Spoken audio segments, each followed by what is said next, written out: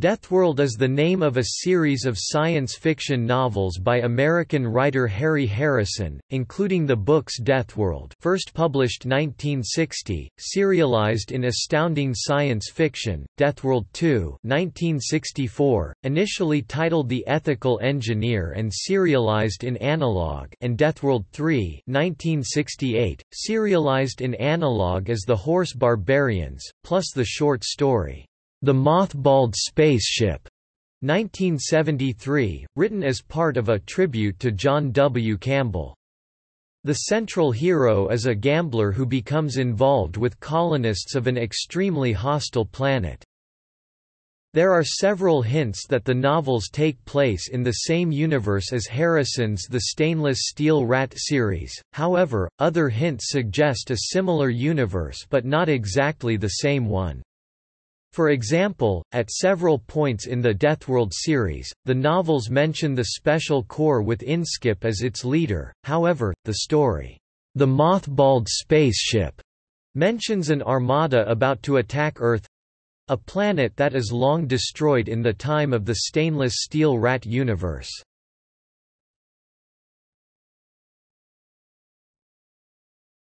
Topic: Synopsis. Deathworld centers on Jason Denault, a professional gambler who uses his erratic psionic abilities to tip the odds in his favor. While visiting the planet Cassilia, he is challenged by a man named Kirk Pyrrhus, an ambassador of the planet Pyrrhus, to turn a large amount of money into an immense sum by gambling at a government-run casino. He succeeds and survives the planetary government's desperate efforts to take back the money. Bothered that he may finally have met someone superior to him, he decides to accompany Kirk to Pyrrhus, despite being warned that it is the deadliest world ever colonized by humans. There have been numerous supernovae in a region, meaning that planets in the area are rich in valuable radioactive ores, but Pyrrhus is the only even marginally habitable one, and thus the only one that can support sustained mining operations. Pyrrhus is no paradise. It has a gravity of 2 grams, its 42 degrees axial tilt creates severe weather, it has frequent earthquakes and volcanic eruptions, 2 large moons generate tides of up to 30 meters, and finally, there are high levels of radiation. Everything on the planet is deadly to humans. The large animals are strong enough to destroy small vehicles, while the small ones have neurotoxic venom. Even the plants are deadly. All microorganisms consume insufficiently protected tissue as quickly as acids. On top of all this, life evolves so quickly that even Kirk and his Pyrrhan crew have to be retrained upon their return in order to survive. Because of this harsh environment, the settlers are engaged in a ceaseless struggle to survive, which—despite generations of acclimation and a training regime harsher than that of ancient Spartans—they are losing. The money Jason won is used to buy desperately needed weapons. While acclimating to the harsh planet, Jason turns his attentions towards solving the planet's mysteries and saving the faltering colony. The few surviving historical records Jason finds show that the settlers' numbers have decreased since the planet was first colonized, and they are now restricted to a single settlement. Extrapolating backward, it is clear to Jason that the flora and fauna were once far less hostile to humans. Jason also learns of greatly despised grubbers, humans living outside the city, with whom the Pyrrhans grudgingly trade hardware for increasingly necessary food. After several weeks, Jason leaves the city in search of the grubbers, who live in harmony with the harsh environment. They practice what many would consider suicidal forms of animal husbandry, with the assistance of their telepathic talkers. Jason is able to earn their trust by demonstrating his own abilities. The outsider's knowledge of the initial colonization effort is even more intriguing than that of the city dwellers. Not long after their arrival, animals suddenly began attacking the city, and have not stopped since. However, a number of colonists lived outside the city. Though they still found the planet incredibly harsh, they never suffered such attacks. The Grubbers are their descendants. The two factions despise each other. The Grubbers hate the city Purans, or junkmen, for cutting them off from space and refusing to trade food or ore for scientific knowledge or advanced technology—particularly medicine. The junkmen hate the Grubbers for thriving while they are dying. While studying the Grubber community, he notices an anomaly. Though the life forms throughout the area are dangerous, they are nowhere near as lethal as the ones around the city. Some Grubbers theorize that the initial schism was a disagreement over the city's location, in which the ancestors of the Grubbers abandoned the dangerous ground in favor of their current homes. Jason has the Grubbers guide him back to the city, so he can see it from the outside. There his psionic senses confirm his hypothesis. Every species of native flora and fauna is psionic, and all life around the city is telepathically shouting the same thing: kill the enemy. Pyrrhus's biosphere is intentionally attacking the city. Jason shares this information with the Grubbers and wins their total support. They ask Jason to go back to civilization and return with a ship. In return, they will reward him handsomely. Jason agrees, but only to get back to the city.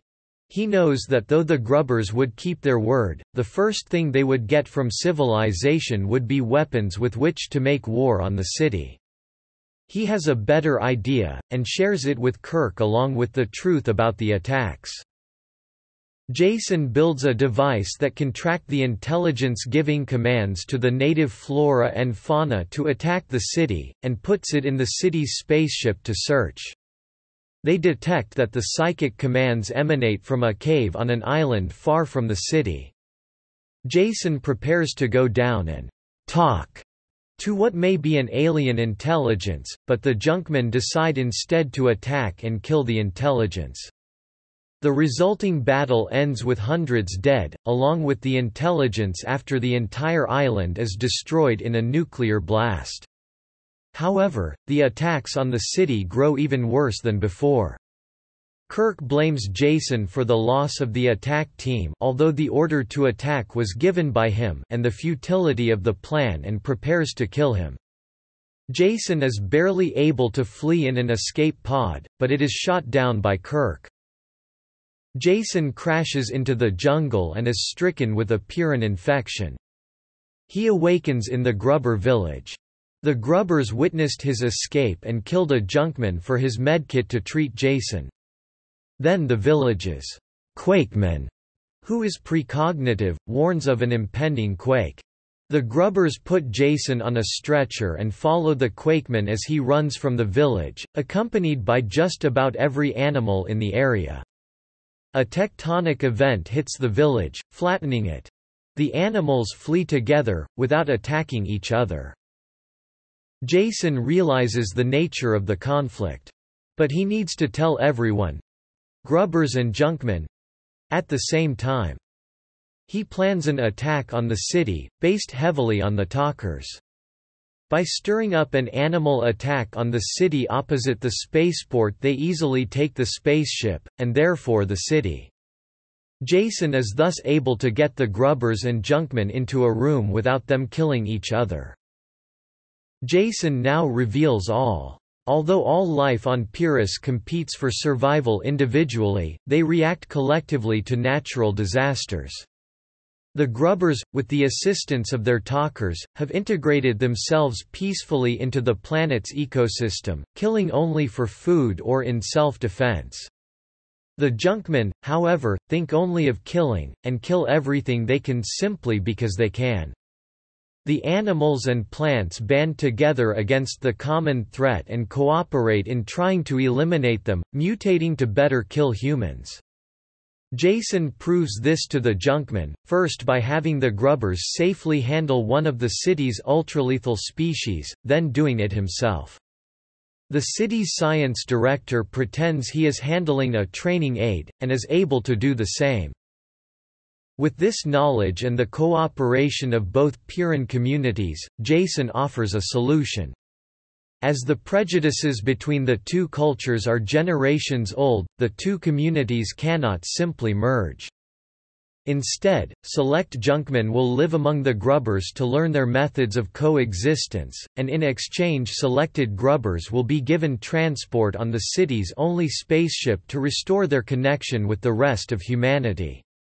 Trade will be continued fairly, with the grubbers trading food and ore to the city Pirans for technology and medicines. The educational system will be completely redesigned around grubber survival techniques, after which the city's children will live in new lodgings outside the besieged city—which will remain home to those who cannot adapt to the wilds of Pyrrhus. Though the city will inevitably fall to the onslaught, those who have adapted will no longer be grubbers or junkmen, but simply Pirans. Kirk and the leader of the grubbers make peace. The junkmen who are unable to adapt need not die with the city. There are many worlds of great value that are too harsh for normal humans to colonize.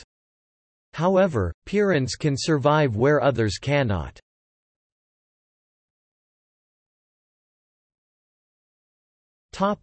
Deathworld 2. In Deathworld 2, Jason is kidnapped by the self-righteous Mika, who is determined to bring him back to the planet Cassilia, ostensibly to be tried for his various crimes, but really Cassilia does not want Jason returned, since his huge winnings have been spent and the planet has used the incident to promote the honesty of its casino to help Mika's movement to overthrow the government, which they consider corrupt. Jason forces a crash landing on a planet where the human population has regressed. The technology is extremely primitive and knowledge is split up among many small clans, each one jealously monopolizing what it knows. Jason uses his ingenuity to survive, trading his knowledge for protection and power in one of these clans. He eventually allies with a clan which has the knowledge of electricity. He creates innovations and machinery for the clan, in the process devising a crude device that signals his location to a spaceship piloted by his Piran girlfriend, Meta.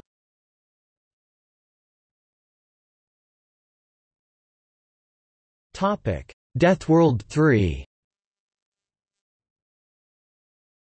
In Deathworld 3, Jason invites those Pirans who cannot adapt to the changes on their home world to colonize Felicity, a planet rich in mineral wealth, but home to humans who are divided into two primitive societies, reminiscent of early Asia.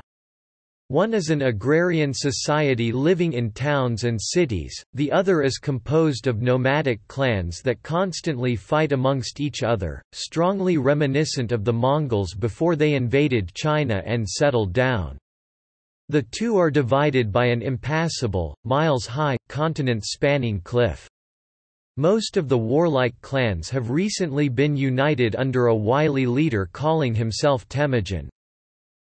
Jason tries to infiltrate the warrior society and use his Pirans to wrestle the leadership of the clans away from Temujin, but is unmasked as an off-worlder and thrown down a deep cave.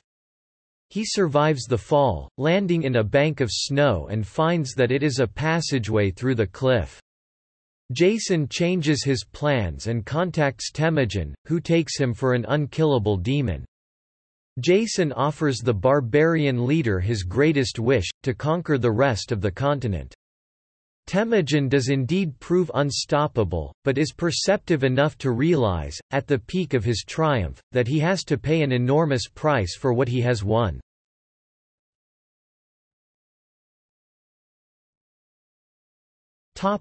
Continuations.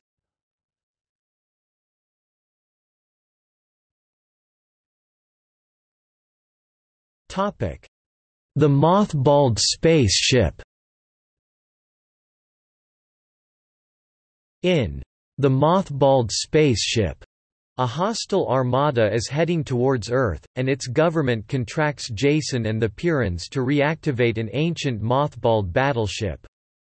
It is cheaper to use the battleship, a relic from the First Galactic War, than it is to build a fleet from scratch. Unfortunately, when the ship was deactivated for storage, or mothballed, it was programmed to destroy any approaching object so it could not be stolen by Earth's enemies. The only way it can be used is if it receives the correct codeword. The Armada is just weeks away, so Jason and Kirk must race against time to enter the ship. Jason approaches the problem with intelligence and guile, and is able to board it with plenty of time to spare. Kirk's Piran combat skills then make short work of the ship's onboard defenses. But when they reach the control center, the computer starts a self-destruct sequence—a final option to keep the ship from being stolen. Just in time, Jason's Piran lover, Meta, discovers the correct codeword, cancelling the self-destruct. It turns out to have been a simple 5-letter word in Esperanto, "haltu," or "stop." This short story was featured in Astounding, the John W. Campbell Memorial Anthology, which was published after the death of the famed, influential editor. Return to Deathworld. The Return to Deathworld series is a collaboration between Harry Harrison and Russian authors Ant Skalandis and Mikhail Akhmanov and has never been published in English. The exact share of Harrison's participation is unclear, as Skalandis has also written several sequels to late Edmund Hamilton's books, and they were published in Russian under both their names. These are Vozvrasenie v Mirsmerti, Return to Deathworld, 1998 by Harrison and Skalandis, Mirsmerti Protiflibusterov, Deathworld vs. Filibusters, 1998 by Harrison and Skalandis, Mirsmerti I Tavari is Prispodnej, The Creatures from Hell, 1999 by Harrison and Skalandis, Mirsmerti Nedrugi po Rizumu Foes in Intelligence, also known as Deathworld 7, 2001 by Harrison and Akhmanovan. Return to Deathworld, a strange planetoid is detected heading for a densely populated star cluster. Anybody who looks at it or a recording of it is overcome by irrational fear. The collective governing body of the cluster hires the Pirans to investigate and, if the planetoid is dangerous, destroy it.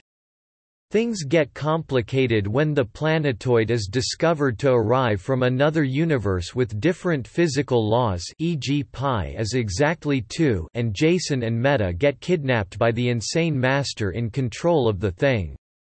The second part of Return to Deathworld describes Jason's adventures at the galactic core, strangely mirroring the ancient myth of the Argonauts, including the fact that the hero is named Jason and the battleship's new name is Argo. In fact, Jason recognizes the parallel and attempts to alter the outcome. In Deathworld vs. Filibusters, the remains of the defeated Armada mentioned in The Mothballed Spaceship turn to piracy under the leadership of one Henry Morgan. Jason Denault is hired by the same casino he won a fortune from at the start of the series to steal back the money Morgan took from the casino. Jason's plan fails when he and Meta are captured by Morgan's men and taken to their hidden planet. In no time, Jason makes up another daring plan, lead the pirates to Pyrrhus for a pirate-Piran face-off. In The Creatures from Hell, strange eruptions occur all over a semi-backward planet. Unknown creatures are seen rising from the lava. As usual, the planetary authorities turn to Pyrrhus for help. As the Pirans begin to investigate, the truth is revealed about the rulers of the planet and the crops they are growing there. In Foes in Intelligence, super-titled Deathworld 7, the Rogue civilization plans to invade Pyrrhus. In order to ensure the success of the operation, they decide to kidnap one of the Piran leaders for study. As luck would have it, instead of their original target, Kirk Pyrrhus, the Rogues kidnap Jason Denault, the only Piran who would even think of trying to convince the captors that trade is better than war.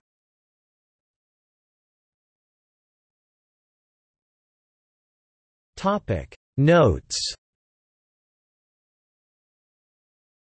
There are a great many similarities between the hero of this series, Jason Denault, and the more famous Slippery Jim Digriz of Harrison's Stainless Steel Rat series, leading many fans of Harrison's work to consider Deathworld as a trial run of the Stainless Steel Rat character, testing out what aspects of the intended hero work and what do not. Many of Denault's attitudes and beliefs are almost identical to Digriz's, and they share a few catchphrases as well.